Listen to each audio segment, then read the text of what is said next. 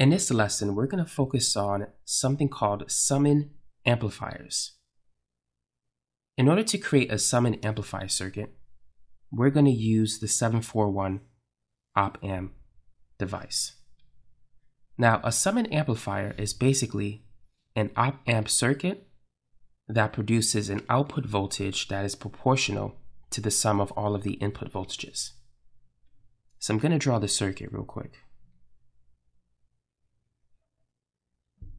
I'm going to use 3 input voltages. And here is the third one. Now the non-inverting input, we're going to send it to ground. This is going to be the output, and you could have a load resistor as well. So let's call this V out. And of course, we need our feedback resistor, RF. And then we need our supply voltages. So this is going to be R1, R2, and R3. And the voltages applied at these 3 different inputs will be called V1, V2, and V3. The output voltage of this circuit is going to be the feedback resistor with a negative sign in front times V1 over R1 plus V2 over R2 plus V3 over R3. So as we can see, the output voltage is proportional to the sum of the input voltages. So let's go ahead and work on an example problem.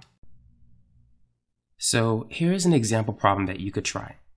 Feel free to pause the video and determine the output voltage of this particular summing amplifier given the input voltages V1, V2, and V3. So go ahead and take a minute to work on this example. So let's begin by writing the formula. The output voltage is negative RF times V1 over R1 plus V2 over R2 plus V3 over R3. Now, notice that all of the resistors have the same value. The feedback resistor, RF, is 5 kilo ohms. R1, R2, and R3 is the same. So because all of the resistors equal each other, we could cancel all of them in this equation. So RF will cancel with R1, R2, and R3. So for a circuit, for particularly a summing amplifier circuit where all the resistors have the same value, the output voltage becomes the sum of all of the input voltages with a negative sign. So in this particular example, it's going to be negative 2 plus 3 plus 5. So the output voltage is going to be negative 10 volts. So this is the answer for this problem. Here's another example problem that you could try. Calculate the output voltage of this particular summing amplifier circuit. So this time, the feedback resistor has a different value than R1, R2, and R3. So let's use the same formula. It's going to be the feedback resistor times V1 over R1 plus V2 over R2 plus V3 over R3. The feedback resistor is 100 kilo ohms. So I'm just going to write 100K. And then V1, that's going to be 10 millivolts. I'm just going to write 10 instead of 10 millivolts. R1 is 10K. V2 is 20 millivolts. R2 is 10K as well. V3 is 30 millivolts. So I'm going to factor out this 10K resistor.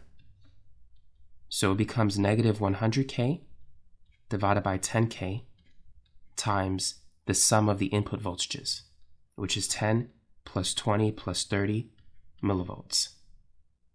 So notice that the feedback resistor is 10 times higher than all of the other 3 equivalent resistors. So therefore, the summing amplifier will amplify the sum of the input voltages by a factor of 10. The sum of the input voltages, 10 plus 20 plus 30, is 60 millivolts. Multiplying that by 10, this is going to be negative 600 millivolts.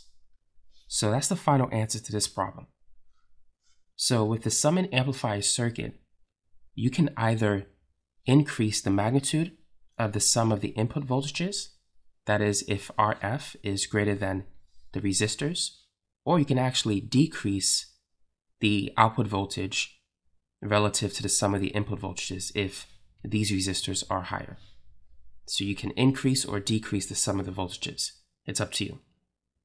So that's the basics of the summing amplifier. That's all I got for this video. Thanks for watching. Hopefully you'll see me in the next video.